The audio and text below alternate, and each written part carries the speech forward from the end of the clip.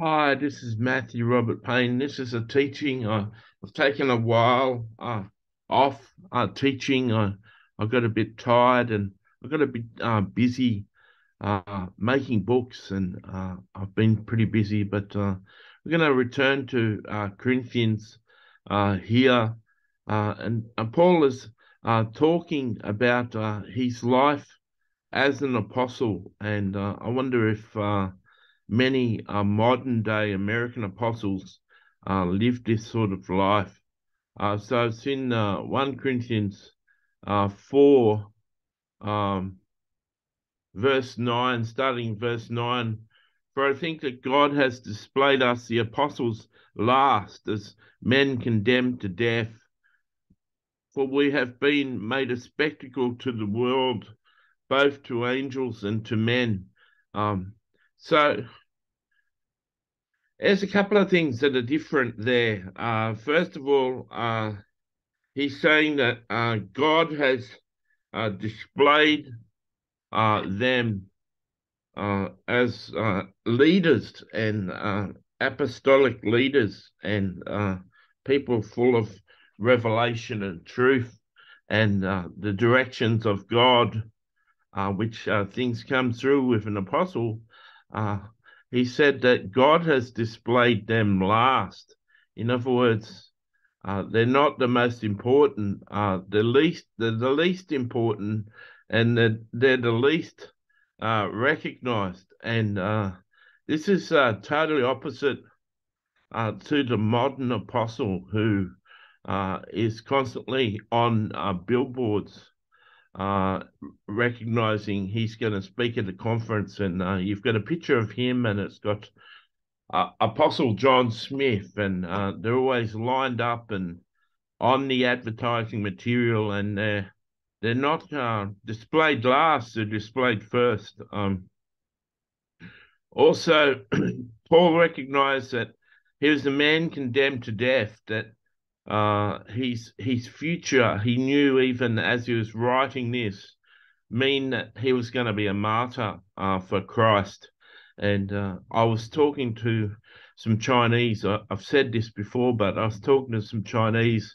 The word apostle came up, and the Chinese person got angry and said, "You Australians throw that word apostle around really easy, but in China, if you're called to an apostleship, you know that you're going to be martyred. Every apostle in China is martyred, eventually caught and killed. And because they're the leadership of the church, the authorities are especially after them, the leaders all the time. And if you get called to be an apostle in China, one thing you do know is that you're a man condemned to death. So that's what it was in the early days. If you're an apostle, you're condemned to death. And history records that 11 of the disciples were killed. And even John was sent to slavery on an island. But before they sent him there, they put him in a vat of oil to kill him. And he survived that miraculously. So they sent him to an island. But then the Apostle Paul said that his life is made a spectacle to the world, both to angels and to men. So his life shocked angels. He was a spectacle to angels. And I'm sure the angels were fascinated with the way he preached and the power that he walked in. You can be a spectacle without being looked down upon. And I believe the angels wouldn't have been looking down on him, but would have been shocked with his life. And also men. I don't believe a spectacle there has to typically be something, a shameful thing. I think that you could render the word and a surprise to both angels and men. We are fools for Christ's sake, but you are wise in Christ. we are weak, but you are strong. You are distinguished, but we're dishonored. So I was called by the Holy Spirit to join a group of Robin Bullock and Julie Green, and I personally believe that those two Trump prophets may speak on behalf of God a lot, but I believe, they speak from the power of wrong spirits, and they're deceived. And I personally believe, Trump became an idol, and because of that, God didn't allow him to be elected again.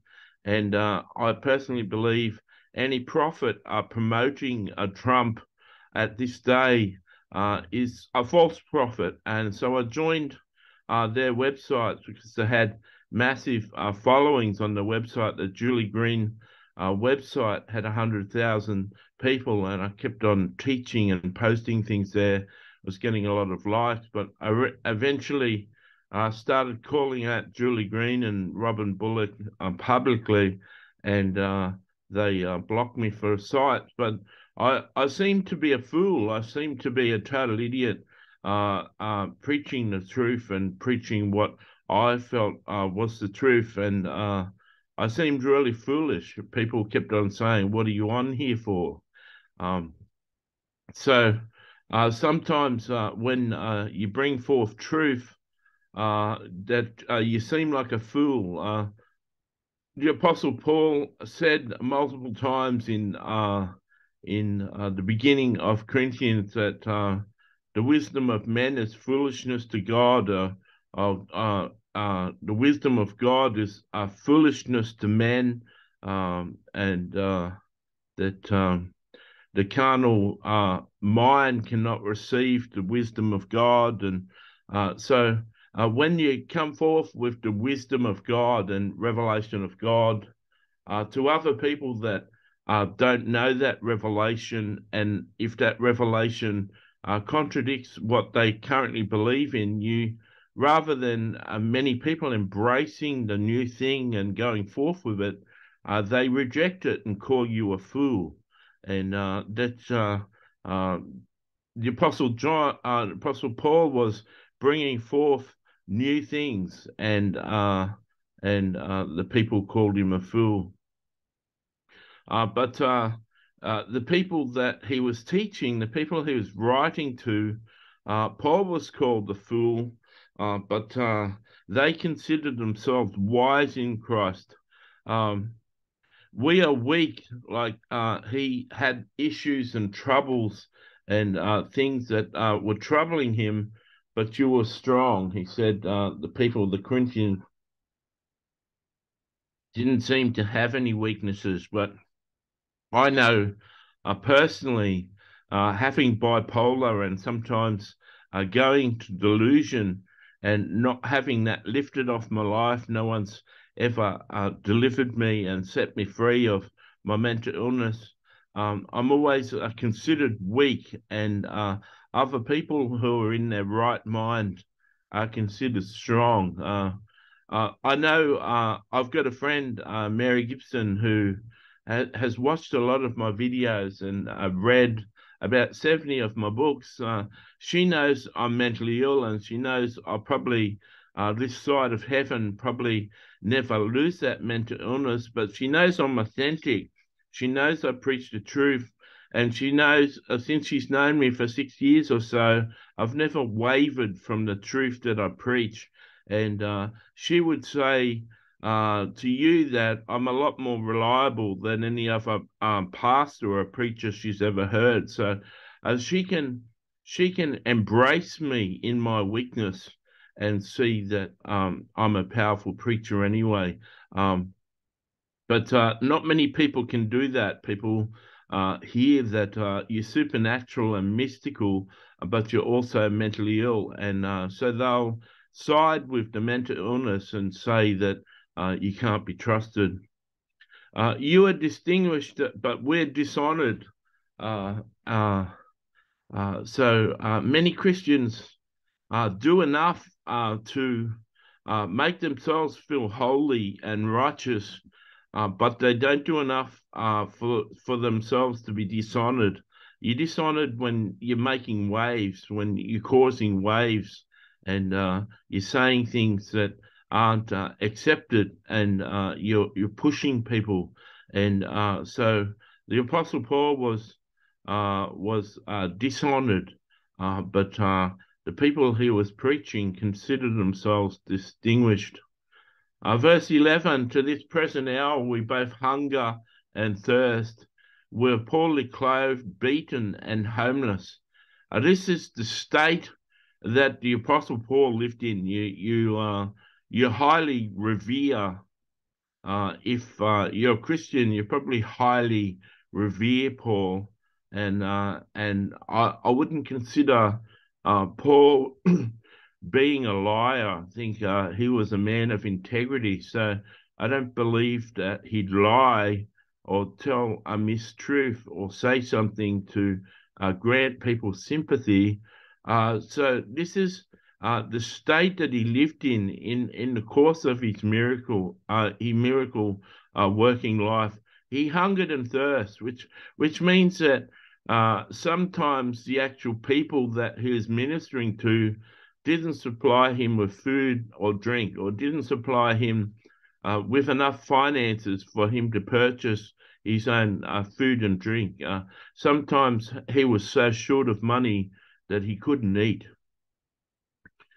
He wasn't supplied with enough money to clothe himself properly. He was poorly clothed. He didn't have the best suits, and he didn't have the 10,000 Armani suits, $10,000 Armani suits. He wasn't dressed the best. And in certain situations, people judge how you look. If I appeared in a t-shirt and track pants, yeah, I think you call them track pants, sweatpants.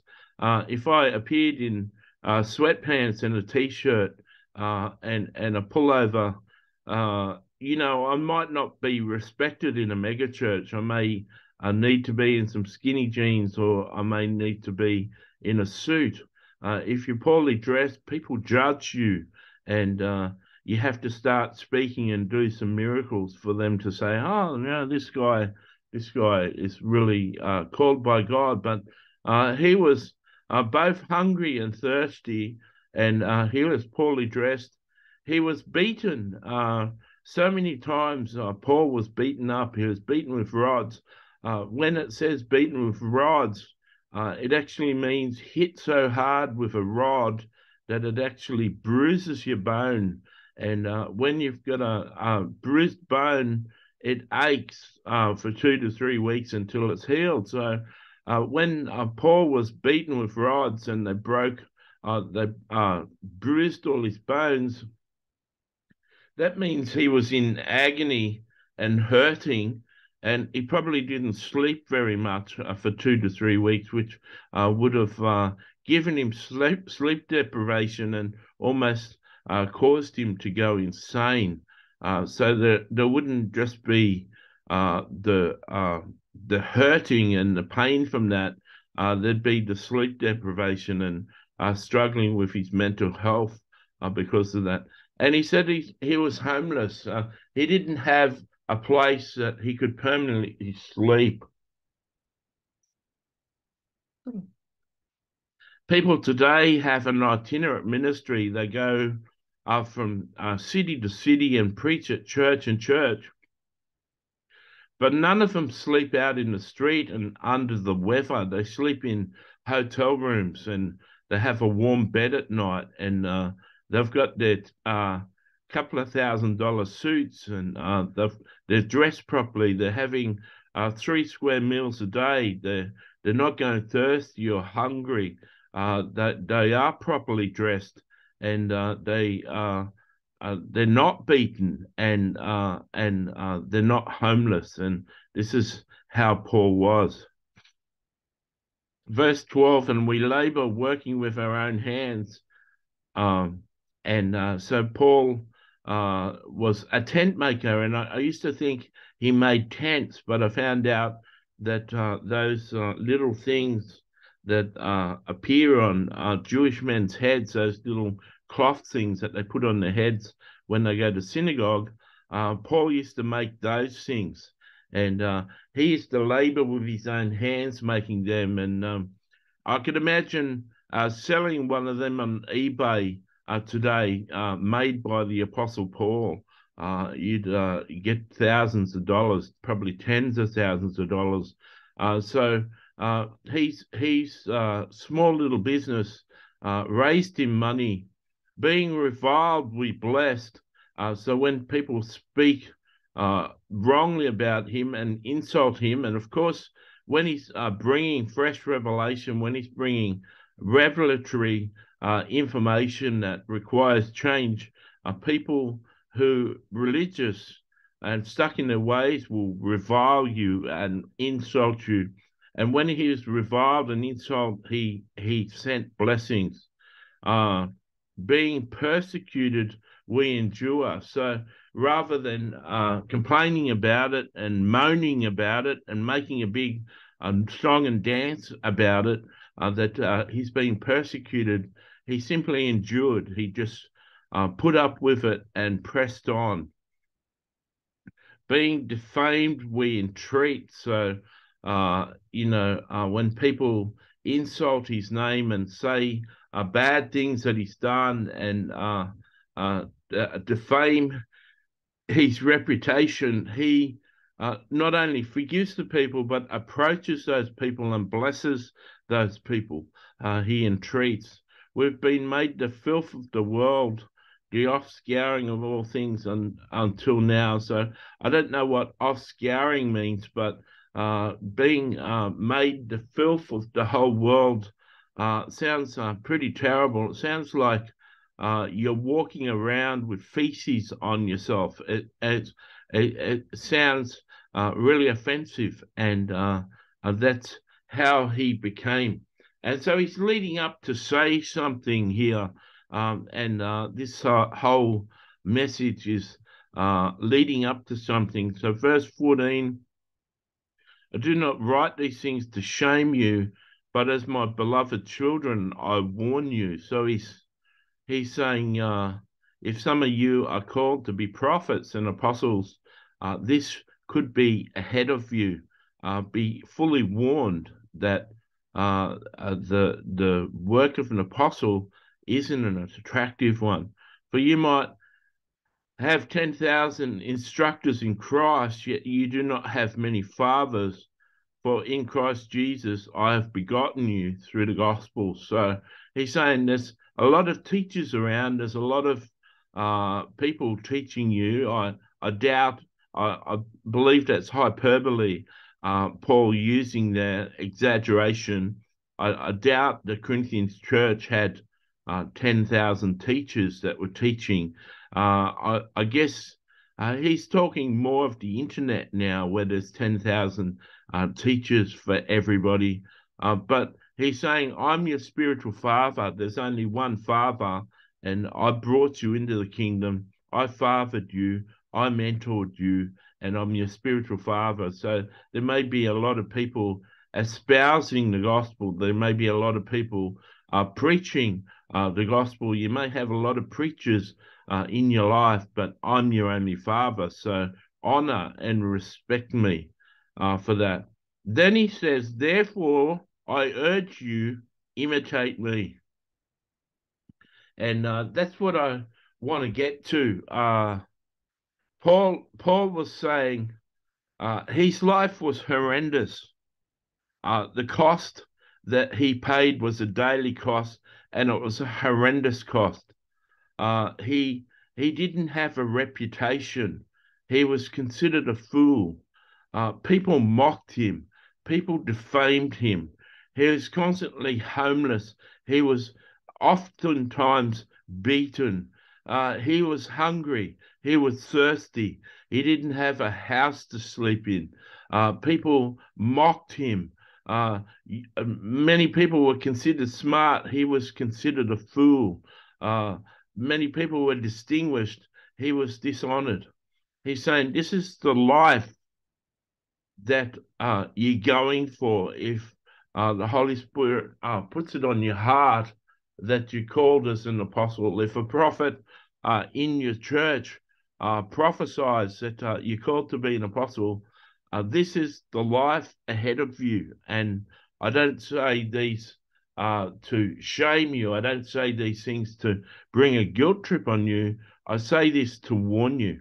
And then he says, so go ahead and imitate me. And now, how does this relate to us in the modern day? Well, in the modern day, as a preacher, as someone who I have an income that I get every 2 weeks that sustains me, that gives me enough food, enough money to buy clothes, enough to support myself. I don't go without food and drink. I'm not homeless. I've got a home. I'm defamed from time to time. People mock me, but I often don't hear of people mocking me. People who are spreading rumors about me being a false teacher or warlock. I don't often hear those things. Um, I say some foolish things, and sometimes I'm saying something revelatory, which people can't receive. The Holy Spirit talked to me and said to me that I'm seated in heavenly places, and I'm seated in a realm in heaven, which is a really high realm. And I often speak from that realm. I speak from that place of authority, that place of high position in the heavenlies. And often I speak, and my speaking is too profound and it's too mystical for people to receive. So sometimes I'm misunderstood. People ask me a question about what I'm saying, and so sometimes I'm misunderstood. Sometimes people speak against me. Sometimes people write bad reviews on my books, but I don't really have this life.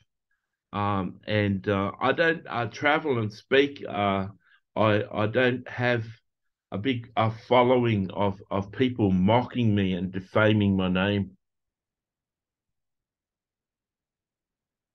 But the one thing that I can personally take from this is there's hardship in the gospel. Uh, I've worked so hard in the last 3 days that I just needed a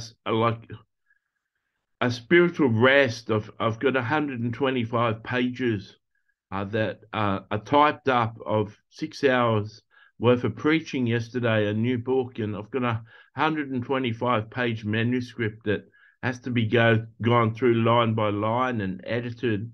It's a lot of work and it's a lot to face, and sometimes I need to rest because I'm working so hard. But haven't got it hard. I haven't got a life like Paul had. But I definitely work with my hands. I definitely work for what I do, and I don't earn an income from my books. I don't. Uh, when I earn an income from doing prophecies and prophetic services, all of that money goes into books and gets spent for the kingdom. So I'm working with my hands to provide for what I do. But what I get out of Paul is that we've got to put our whole life into something, and we've got to work hard and not expect glory and not expect great reward. To just go forth and be led by the Holy Spirit and do what the Holy Spirit says. So if you're a person who's suffered for Christ, if you're a person who's been persecuted or suffered from Christ, if you're listening from a persecuted country, and and you've experienced some of these things that Paul talks about, be encouraged by the life that he lived. But he says later, he He says in another spot in Corinthians, imitate me as I imitate Christ. And I sort of relate to that one more than this one. Therefore, I urge you, imitate me, because my life isn't, I'm not going through the hardship that Paul did, but it's good for us to consider, it's good for us to see and understand. Paul had a pretty hard life, and I encourage you. I pray that you're encouraged by this teaching. God bless.